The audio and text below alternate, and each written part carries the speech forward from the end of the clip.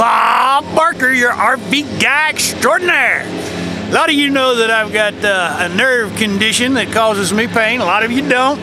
But I do want to show you something so that you'll understand what I'm going to review next.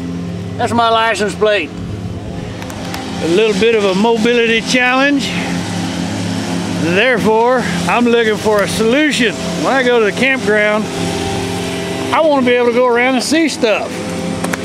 I found this bad boy on Amazon. This is the Challenger X mobility device. Now, what I like about it is I don't have to sit down. I've had the other handicapped scooters before. They don't go very fast. This one will travel 20 miles, 25 miles at 20 miles an hour.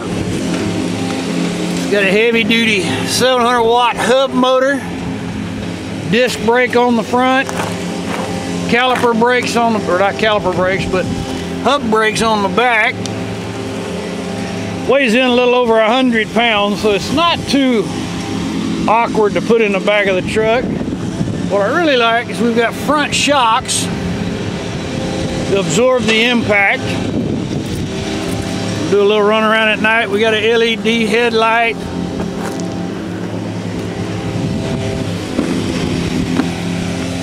Controls, low, medium, and high. One thing I found out with this 700 watt motor, when you've got it on high, it will spin out unless you're standing closer to the front. It is a fun way to go run around the campground, and see everything there is to see. It's also great when you go out to like Costco or something. My experience has been that people just run you over if you're in a little sit down. But when you're standing on one of these, people take note.